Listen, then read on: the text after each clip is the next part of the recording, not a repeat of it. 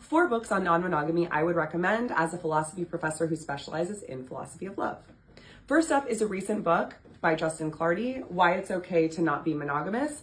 Clardy offers a really concise account here of why it's okay to not be monogamous. Polysecure by Fern has been quite influential among polyamorous communities in recent years, and that's for good reason. She uses the framework of attachment theory to talk about how non-monogamous relationships can involve high levels of commitment, security, and trust. The Smart Girl's Guide to Polyamory by Dedeker Winston.